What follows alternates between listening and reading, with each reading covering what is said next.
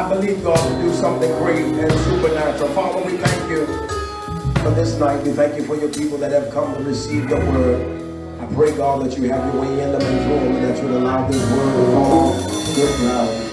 Nothing would interfere with what you want to do in them. Uproot everything the enemy has tried to put in their minds or heart to interfere with what you want to do this night. God, you do it. I'll give you the praise and the glory in Jesus' name. Amen. Put your Bibles in your hand. Make this bold and powerful declaration, if you will. This is my Bible. And what it says I can do what it says I can do. Today, I will be taught the word of faith. I will hear, understand, and do the word of faith. I have a pastor anointed to teach me the word of faith. I will follow my pastor as my pastor follows Christ. Amen. You may be seated. We're so thankful to God for all of our online members and all those that are watching through means of Facebook and those that will follow on YouTube. We're glad that you're here. To all of those that, we have hundreds of people that listen to us throughout the continent of Africa. We not only appreciate you, we love you, and we know that the word of God will change your life if you let it. I'm going to get right into the word of God. You see the different props up. I don't want y'all to get no communion ideas, but they got a praise dance that they're going to be doing. And so I saw Brother Wawa licking his lips on that side of the chair. So I said, let me explain to him quick. Then it ain't about to be another service after the service. You know? Yeah, he was getting excited. He was bouncing. So let's get into the word of God. I know God wants you to grow. I have no cliches that'll take you from where you at to a better place in God. I don't have that. But I do have clarity of God's word. And with that clarity, if you implement it, your life will be changed. God's word works for whoever will work it. Yes, it will. And the short amount of time I have, I'm going to give you what God has given me, and I know it's going to bless your life. Go to Galatians 6 and 9 if you will. One of the things we've learned about future expectations, and we've learned this more from the finance industry than we have from any other industry, is that if you look at the history of a stock or of a company or a mutual fund, it pretty much gives you an idea of what the future return will be. And what we understand is that when people are not on a course to change, you can look at their history and you can predict what their return is going to be up the road. It is not something that you will be able to just change because you're tired. You have to change because you're planning and you're making moves to change. Galatians 6 and 9 says, and let us not be weary in well-doing, for in due season we shall reap if we faint not. The NIV translation said, let us not become weary doing good, for in proper time we will reap a harvest if we don't give up. One of the things that humans are accustomed to that makes us keep going is to see results. Amen. Without seeing results, we lose interest. That's why a lot of diets don't last as long. That's why going to the gym is not, there's just not that same zeal, because we go for something, and when we don't get the results, or we don't start to see the results, we start to get discouraged. So what has to happen is, I cannot do what I'm supposed to do for a month or two to get a result. I have to do it as a lifestyle. Amen. So when I make changes as a lifestyle, I'll never have to find wet if I ever get water. Right. You may not have caught that, but you will in a little while. Amen. You must examine your life. If my past is going to tell me what my future is, and if I want it to change, I have to change it by changing what I'm doing. If I've been making bad investments in certain things, then the return is not going to be as great. When you don't have a good return, everybody get upset. Stockholders get upset. The board get upset. The employees get upset because that loss is going to come on their end sooner or later. You have to understand that when I want an awesome return, one, I need to research the market. I research the market because I need to understand what I'm expecting this thing to do. It's like somebody trying to sell ice in Alaska. You really don't want to invest in that. But if somebody is selling ice in the desert, well, that's a different story. See, the more you understand about where you're investing and what you're investing in, the more you can expect a better return. So you have to examine your life. Now, catch this, and I don't want nobody to get offended. Nobody's going to get offended. Everything that's said is to strengthen you, is to better you. Examine your life and be truthful. Most people will live their entire life and never have a friend. I said this before. The only real true friend most of us will ever have is our mom. That's true. Somebody that'll tell you the truth, the naked truth, and don't care nothing about your tears. Don't care nothing about that bottom lip shaking. Don't care nothing about that snot making a mustache. She don't care nothing about that. She gonna tell you the truth. Most of us resent friends that will expose our negative side. That's true. If you show me my ugliness, I will get rid of you. Yes. If you tell me that I'm wrong and he's right, if you tell me she's right, I'm going to get rid of you. Right. You need to understand that if you're going to grow, it is a requirement to find somebody that sees something wrong with what I'm doing. Excuse me. If you got 10 friends and all of them are celebrating you, but if you got one to show you something you're doing wrong, don't get caught up in the 10 that's telling you how awesome you are. That's right. If you want to grow, that one is an asset. See, you don't know what a friend is, and that's why you call people you like a friend. But Jesus said a friend pushes you to your destiny. Now you hear what I'm saying? So when I have a true friend, they may not say what I may not want to hear. They may say things that make me cry. But if it's for me to get to my destiny, I need you in my life. Most people think we need somebody to laugh with, but the truth of the matter is you need some truth. Without truth, you start walking around aimlessly, hoping for something to change that never will. You're a liar, and somebody need to tell you. That's right. Your attitude is mean and vicious, and somebody need to tell you. Somebody need to tell you you're an adult acting like a 3-year-old when you don't get what you want. Somebody need to tell you. Without having a true friend, we seem to think God has forsaken us, but it's not that God has forsaken us. We keep calling Judas the enemy when Jesus called Judas our friend. You look at Jesus, and Jesus said, Peter, get thee behind me, Satan. Peter wants to protect you, Jesus. Peter wants to make sure you're all right, Jesus. Peter, listen, Peter wasn't none of these mouth-talking Christians.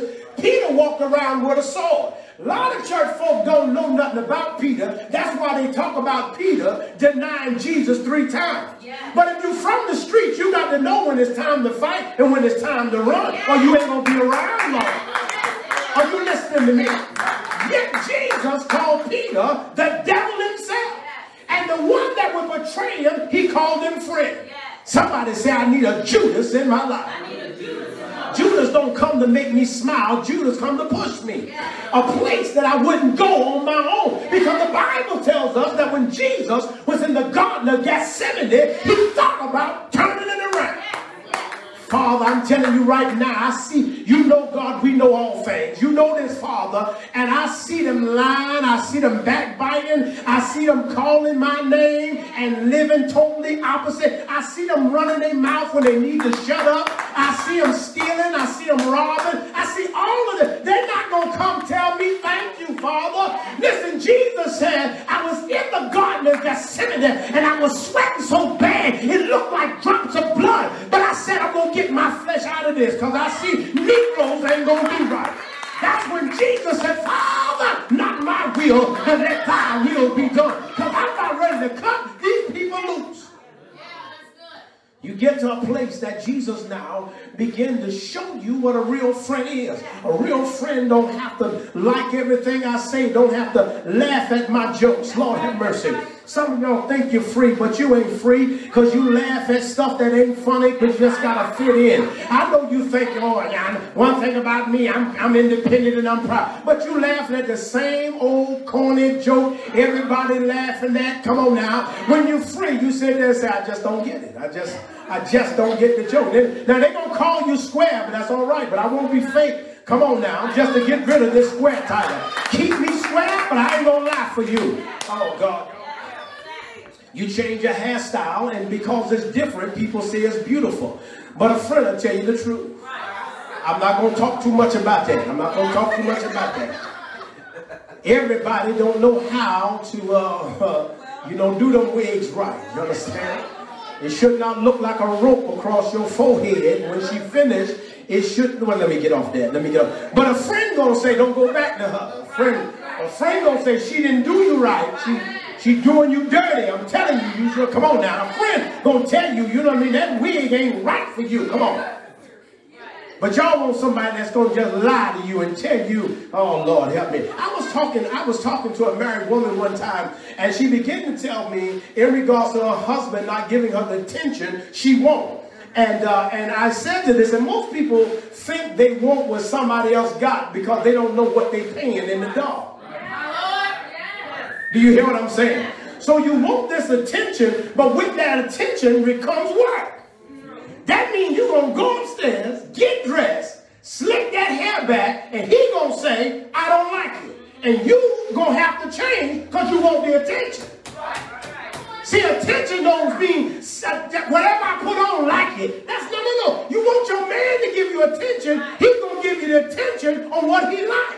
Now, you willing to pay the price for that attention? Or you just want to walk around here, let your girlfriends lie to you? Come on now, telling you how wonderful and how beautiful you are. Come on. I'm going to leave. I didn't think we'd get that quiet, but when you want attention, it costs you something. It costs you something because now he's paying attention to your lipstick. Now he's paying attention to your hairstyle and your nails. Come on now. See, you think you want attention, but real attention comes with a level of submission most ain't willing to pay. Yeah, I didn't think that's why we ain't taking the offering up tonight, because I knew y'all wasn't going to get nothing after that. Most fail year after year. We hear different cliches and we fail year after year because of the lies we get. People not telling us the truth. And we keep blaming other people. People are always the reason you're not able to grow. People that will attack you with truth, we resist. People that will befriend you and tell you it wasn't your fault. It wasn't you. You was good to him. And he did you wrong. And he shouldn't have did. But somebody going to tell you, you shouldn't have got caught up with him in the first place. That's true. I didn't think they'd get that quiet. See, what you fail to understand is your goodness don't change somebody that wants to be the devil. That's true. Yeah. So you keep getting caught up with the wrong people that is abusing your love and your kindness. Now, can I share something with you? The devil got part of his plan to derail what God wants to do in your life by putting the wrong people in your life before the right one comes. Now, I'm about to say something to you because I know you think once you get the right one that it's all going to be good. But you can get the right one and lose them, baby. I'm about to help you now. I'm about to help you because you're looking for him to pay the price that somebody else done charged up. Do you hear me? Do you hear me? Because now who you really were was lost because I've been abused too long. I've been neglected too long. I've given out and I've never gotten back. I've loved and I haven't been loved. I've lifted up but nobody lifted me up. And now that you got the one that you can now build with, come on now, you can now have him paying the price that somebody else built up the account on. Let me tell you something right now. If you don't get rid of your baggage, you can't grow. Now, I'm sorry you had to go through what you've been through. I'm sorry he hurt you. I'm sorry he didn't see your true beauty. I'm sorry he didn't love your kids like they were his. I'm sorry that he got you pregnant and left you. I'm sorry he didn't know how to hold your hand and be there for. I'm sorry he didn't rub your feet. I'm sorry he didn't go in with you mentally and emotionally. I'm sorry, all he saw was a sexy body and a pretty face. But you can't ask the next man to pay for the last man's bill. Now I know I'm talking right, but God, help me up in here. So I'm going to help you now to get from where you at to where you need to be. One, write down who can help me get to my next level. Now, I'm about to say something that's going to shock you. All right? But brace yourself. Don't get upset. Don't get mad at me. All right? After 2 years of in the same place, you don't have nobody right now in your life to take you to that next level. No, it's not about whether or not y'all get along. It's not whether or not y'all take vacations together and she babysits for you. You don't have, you say, well, I got my auntie, and your auntie was with you in 2017, was it? What about 18? 19 too. Did she take off 20? What about 21? No, she didn't. Well, that tells me your auntie ain't the one to take you to your next level. Are you listening? You need somebody that's going to tell me the truth about me, that's going to push me to my next level. And most, listen to me, most don't have anyone that will help them to understand their purpose. Because when you get the right people, you identify with them because your purpose is clear. You need to know why God created you. See, you got to understand something. You and God had a conversation before your grandmother and your grandfather met. God already had a conversation with you. Now that conversation, you know, sometimes they call it taboo and all this other stuff. But sometimes you go through something, you feel like I've traveled this road before. Well, let me tell you something, what's going on. Every once in a while, you need to check in to make sure I'm on the right path that God wants me on. See, once you start making up your own life, your own agenda, you'll get lost trying to make it work. But that's not the plan for you. That's not what God has for you. Now, you can't rely on what other people have done, gotten away with, and was able to grow and flourish. Because, listen to me, nobody can come into their mama's house, well, all the mamas in their right mind, and tell them what the neighbor kids can do. Well, let me talk about when I was coming up. When I was coming up, I couldn't go in my mama's house and tell my mama that, you know, this is what it's going to be, mama, because my friend, his mama, let him smoke, so I figured I'd take up smoking. Some of us, this is just the truth, I'm just going to drop this, take a little detour, come right back. Some of us ain't strung out on drugs because we know our mama was going to kill us. Oh, no, you wasn't. Before you hold your nose up at somebody else and what they going through, you don't know what kept you straight. You got so much to complain about, but you don't see the guardrails, come on now, that kept you from falling off track. Oh, let me finish, because y'all sick of me already. Write down who can help me. Start finding people that can make me grow.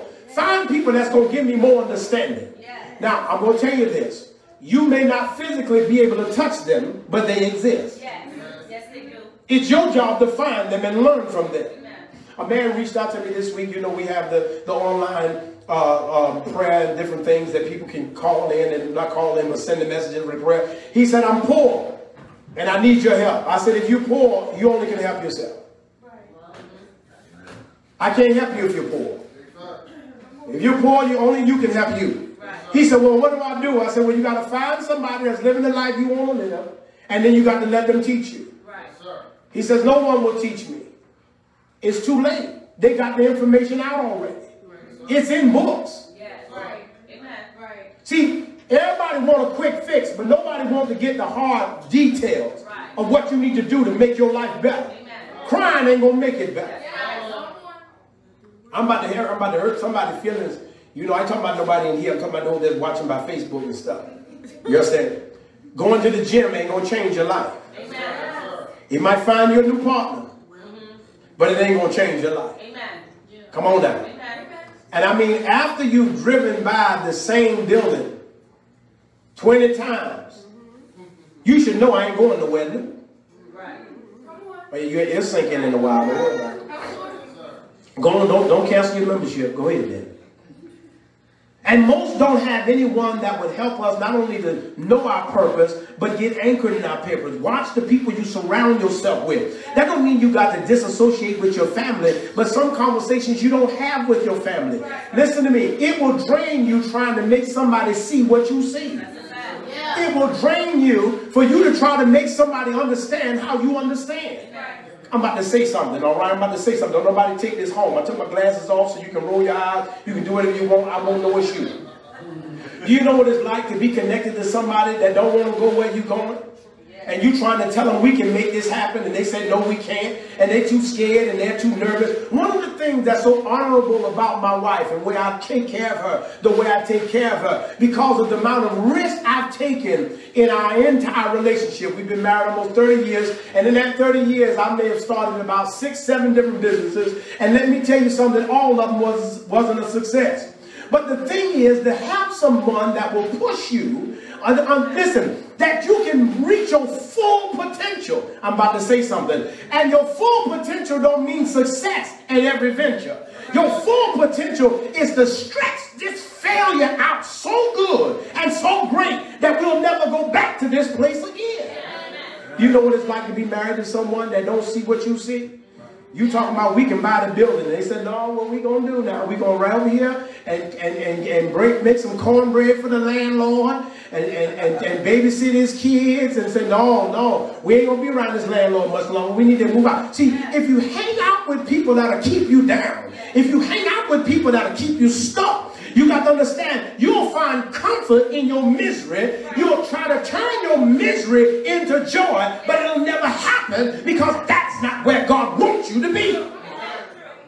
So I got to write down some things, write down some people that can teach me, and then I got to write down things I need to change. Oh God, I got less than 5 minutes. Listen to this. Write down 1 or 2 things that you need to work on. Things about you, things about your character, things that you come up short in. Now I'm about to say something and don't get upset with me. If you've been on a diet for more than 5 years like me, somebody say he mainly talking about himself.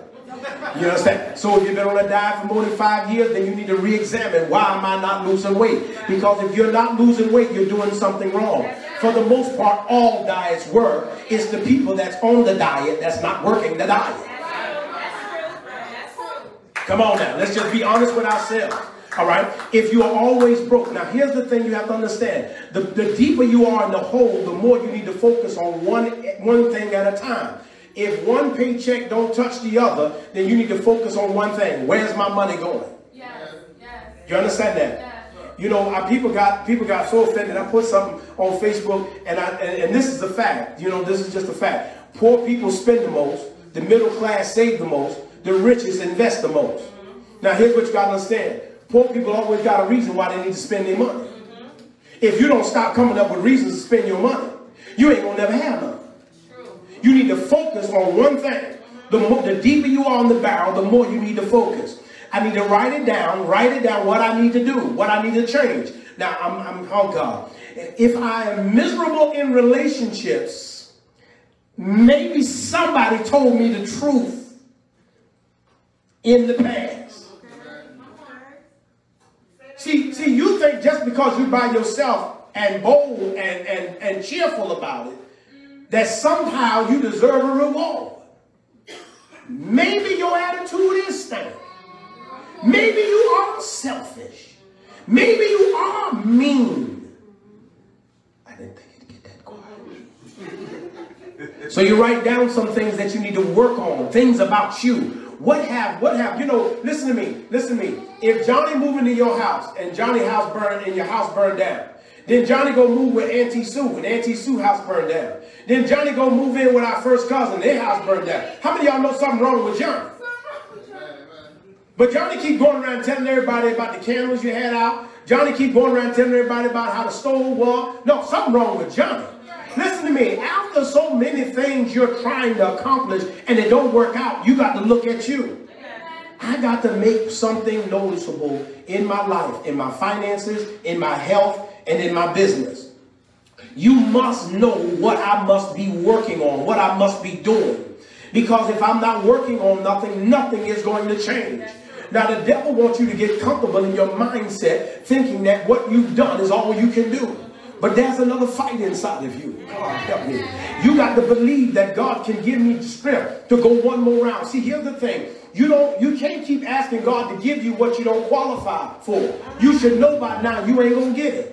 But if I can ask God to give me one more round, come on, God. One more round, God. One more round, one more round, one more round. Listen, I know everybody catching COVID and some people dying, but God, give me one more round. Through the COVID, give me one more round. Give me one more chance, God. Come on. I know I messed up that money last year with the tax return, but just give me one more round, God. One more round. See, this is what you got to understand. If you allow God to pick you up one more time, if you allow God to just wipe those tears from your eyes, because God said, I ain't going to move because you're crying. I'm going to move because you're fighting. I'm going to move because you're calling. I know some people were in your life to devastate you. They were in your life to hurt you. But now you got to make a decision. Are you going to lay there and cry? Or are you going to get up and make something of yourself? You were looking for me to fail. You thought when you walked out, all would be over. But I'm here to tell you, I'm here fighting. Listen, don't fight to impress. Fight to win. But sometimes fighting to win, you can show all your cards. You can show all your hands. But if you just keep on at it, baby. Listen, I know you ain't losing the weight you want to lose. But stay at it, baby. Keep doing your jumping jacks. I know the devil put people in your life to snatch that smile off their face. I know the devil put people in your life to drop your confidence. I know the devil put people in your life to make you feel like all hope is lost. I ain't got nothing to live for. But if you go one more round, one more round, but then you throw in the towel, baby. I need you to believe in yourself. I need you to say, I'm going to make it. Come hell or high water, I'm going to make it. I'm going to keep on making it. Because God is on my side. And if God is on it, He's better than the whole world. Don't worry about your tears. Just keep on fighting. Don't worry about your heartache. Just keep on fighting. Don't worry about the little bit of money. Just keep on fighting. The sun is going to shine in your backyard. He's not weary. He's your well doing. God's going to talk to you about you. I know what the devil has said. God has forsaken you. God has forgotten you. But he's a liar. God's coming to your rescue. He's going to bring you out. He's getting that table ready. He's about to prepare his table in the presence of your enemy. Don't have to live afraid.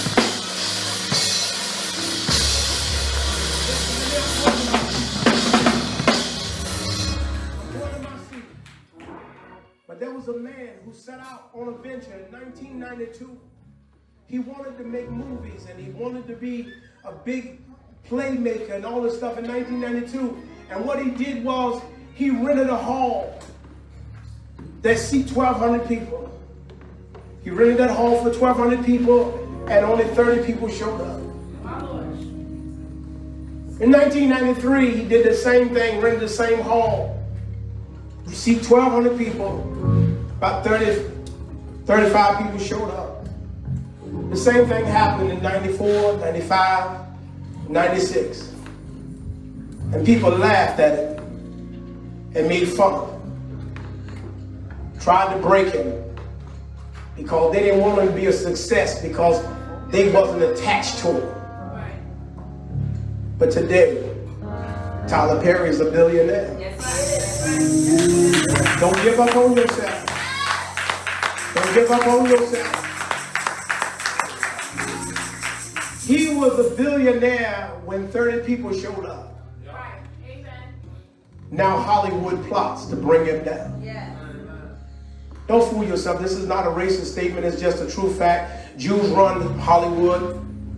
And they don't like the fact that there's somebody over on the other side of America doing what we do at a cheaper price, making more money. His greatness didn't come from the people. His greatness came from within. Your greatness is going to come from within you. Whatever you become, however great you become, It's going to be because you believed in you. Bow your heads. Father, I love you. I thank you. I worship you. I pray, God, that the people that's present in this place today, those that are watching by Facebook, that they will not lose hope. They will not get discouraged. That the enemy will not lie nor deceive them to make them feel as if you've forsaken them. Give them what's needed that they can grow. Allow this great, awesome child of yours to not only receive the instruction, but have the willpower to live it out. And we'll give you the praise and the glory. In Jesus' name, amen.